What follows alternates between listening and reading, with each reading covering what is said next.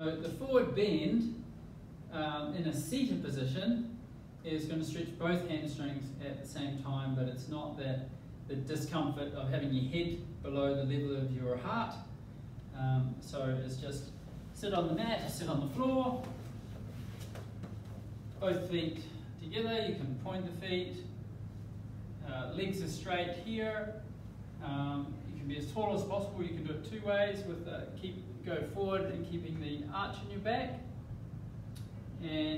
or you can do the roll down, come through here. You can pull on your hands if you're long enough, or you can get the yoga strap, put it around to pull. If you're going to do the yoga strap, pull with your chest up.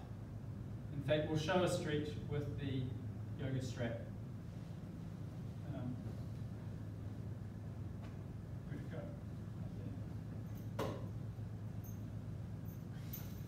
Okay, so put the yoga strap around the arches of the foot. Get yourself up nice and tall. You've got some tension on your hands, up tall, and then pull from your elbows like you're doing a bent over row. And coming forward, I'm going to point my toes, and I'm aiming to keep my low back reasonably straight as opposed to rounded. I'm getting a stretch underneath my hamstrings, just underneath my knees, through and there. So it's another way. Forward bend stretch.